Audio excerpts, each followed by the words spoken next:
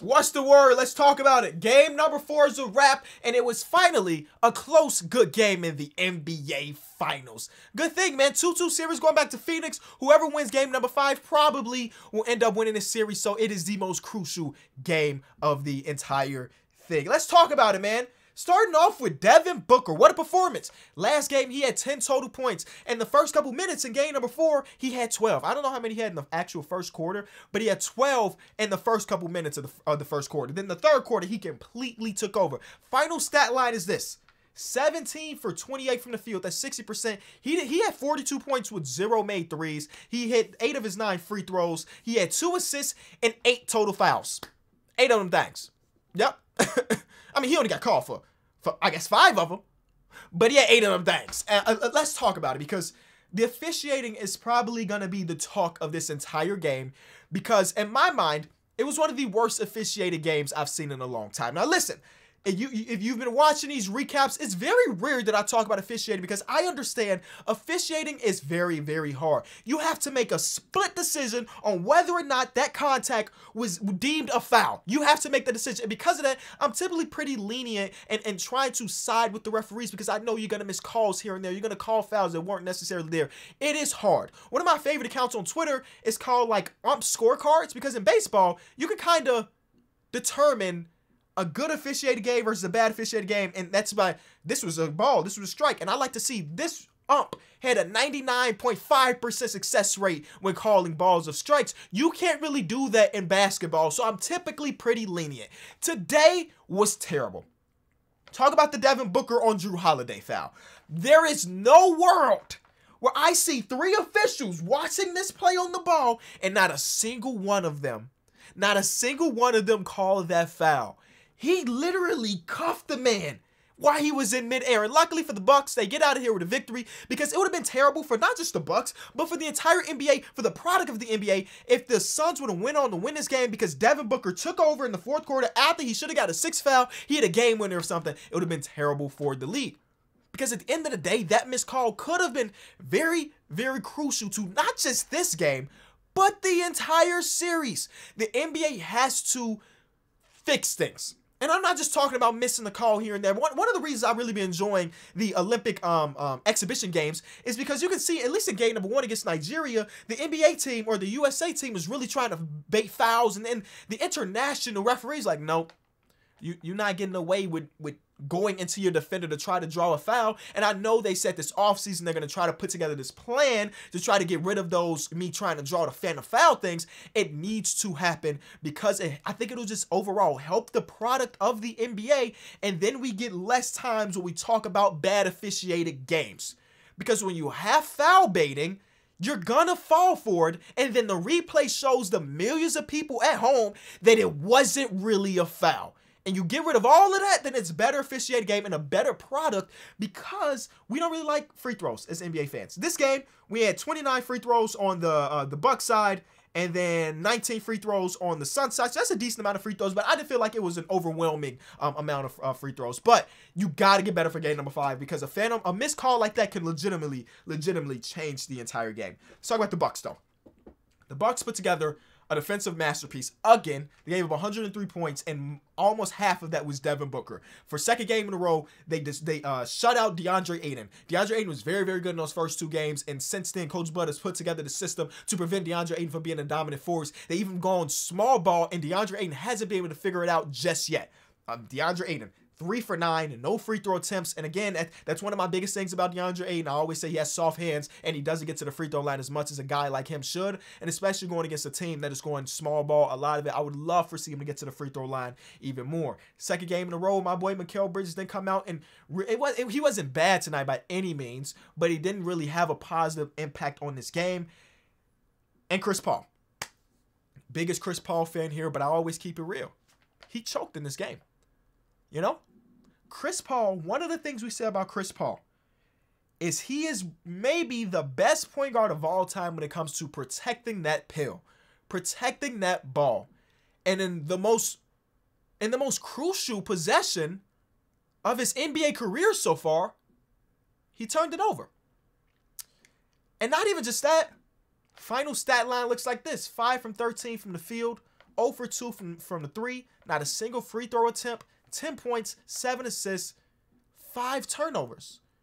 Earlier in this run, and one of the reasons why the Suns have been so good throughout this playoffs is because Chris Paul teams typically don't turn the ball over much.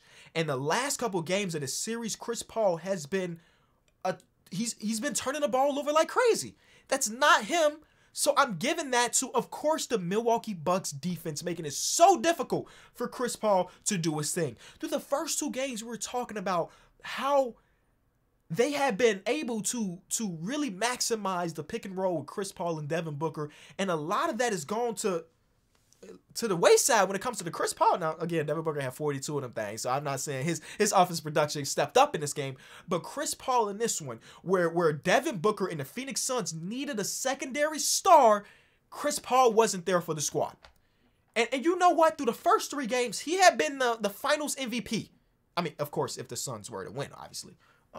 He had been the finals MVP for the Suns if they went on to win. And after a performance like this, he's going to have to really, if they're going to win this series and him to win finals MVP, he really has to pick it up in those next 2 wins. That's if they win this series. That's if they win this series. Obviously, they shortened their rotation heavily because last game, with no Dario Saric, we saw like 13 or so minutes of Frank Kaminsky, and that was dreadful. So Monty Williams made it a point to not play Frank Kaminsky, and that was a good decision. But ultimately, it wasn't enough because on the other side of the Milwaukee Bucks, Cash Money Chris was there.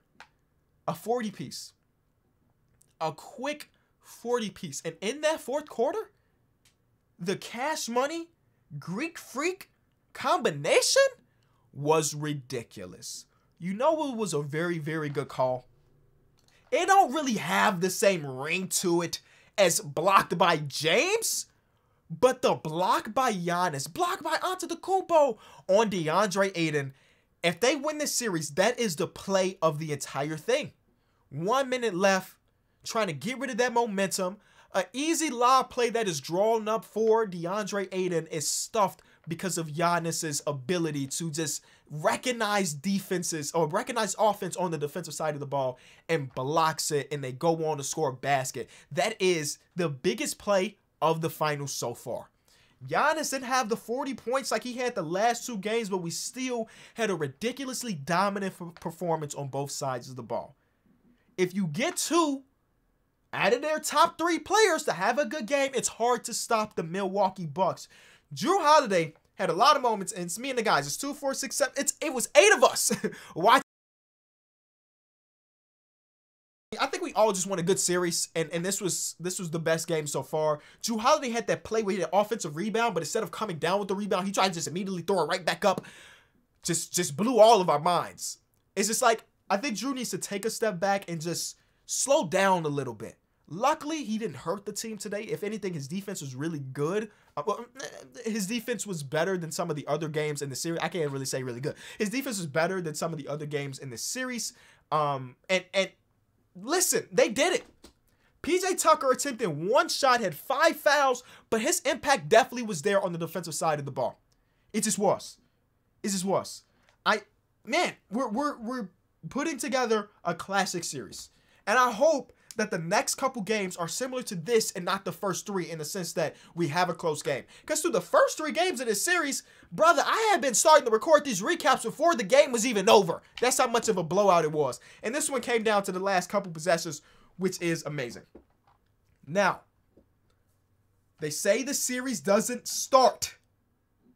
They say the series doesn't start until a home team loses, so technically nothing has happened. Again, I know I said it last time, but it's still true. But game number 5 is the real deal. Game number 5 is the real deal. And the Milwaukee Bucks have a ton of momentum.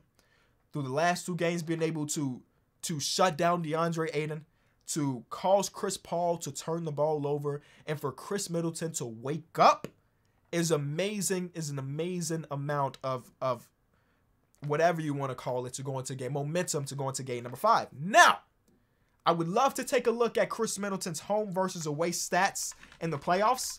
Home versus away stats. Let's see if I can get it on the fly without going too deep. It's going to be StatMuse. StatMuse. See, I love this account. So far in the playoffs, at home, Chris Middleton has averaged 25 points per game on 47% shooting and then 38% from three. All-star, very, very great numbers at home. But on the road, he averages 22 points per game, which is still good. His efficiency goes down, though, to 40% from the field and 31% from three. So, obviously, he's a better home player than away player. They need a great away game from Khris Middleton. Also, on the road, it says his plus-minus is -24. I know plus-minus is not the greatest statistic to prove anything, but when you compare it to his plus 128 at home, it may tell a little bit of story of how difficult or different Khris Middleton is on the road. I wonder about Jrue Holiday, because at the end of the day, we can expect a dominant performance from Giannis. Is what he's been doing this entire playoff run, this entire playoffs, or this entire finals. He's been doing that. You need at least one of the others to step up. And, well, this is even worse for Jrue Holiday. On the road, Jrue Holiday is shooting 36% from the field, or 37% from the field on 15 points. Not acceptable for Jrue Holiday, honestly. So you need one of those guys to step up if Milwaukee wants to take game number 5. I do believe that momentum in the crowd is a real thing, and I know the Phoenix fans are going to pack out the house. Phoenix Suns fans should not feel like the series is over just because they don't have the momentum and they lost 2 in a row, because I'm telling you, home court advantage is a real deal. You know, maybe last year wasn't because there wasn't fans, but what we've seen through this series, at least, the home team has always won, so it has to have something to do with the crowd. Let me know what you think about this game, man. Game number 4 definitely was a classic. Blocked by Antetokounmpo. We're going to hear that over and over if they win this finals, man. Appreciate y'all.